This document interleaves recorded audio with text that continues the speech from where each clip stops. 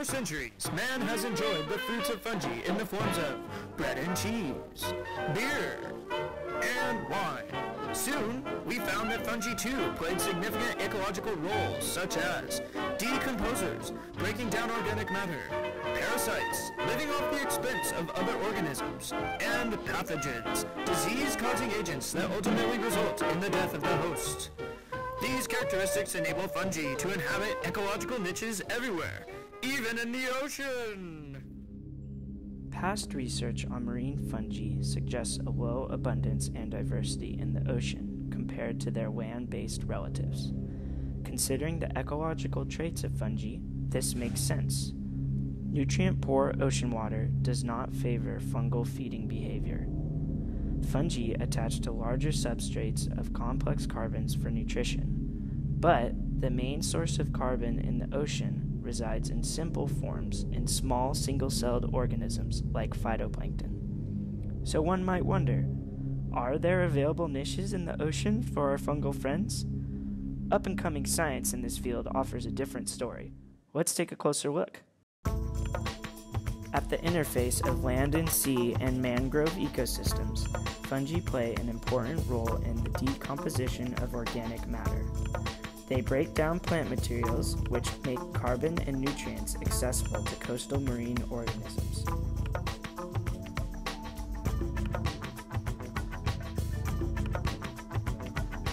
Fungi also play a role in the water column. Marine chytrids are zoospored fungi that act as parasites. They have a free-swimming stage where they search for new hosts to infect. Chytrid zoospores are prey to zooplankton. By infecting diatoms, the chytrids make them a prey item as well. Zooplankton therefore have access to a new carbon source via chytrid-infected diatoms. All right. If the diatom is not eaten by the zooplankton, it eventually dies and breaks apart in the water from the infection. These nutrients are now available as dissolved organic matter to other organisms in the environment. This process contributes to the cycling of organic carbon within the water column and is called the mycoloop. Without the mycoloop, the fraction of phytoplanktonic carbon would sink to the bottom as a lost resource.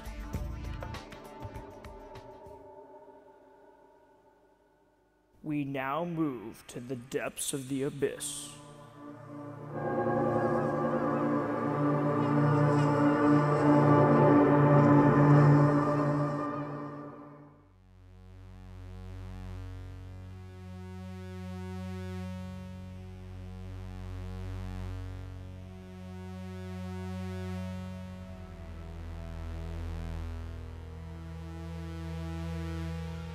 Under high pressure and in the darkness of the deep sea, fungi thrive.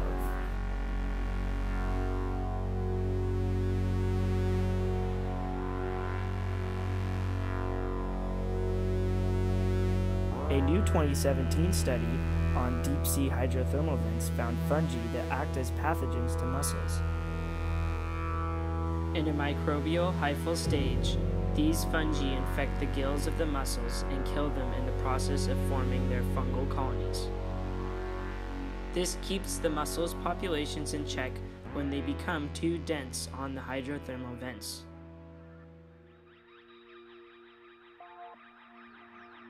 This cutting-edge science gives us new and exciting insights to how fungi play important roles as decomposers, parasites, and pathogens in oceanic environments.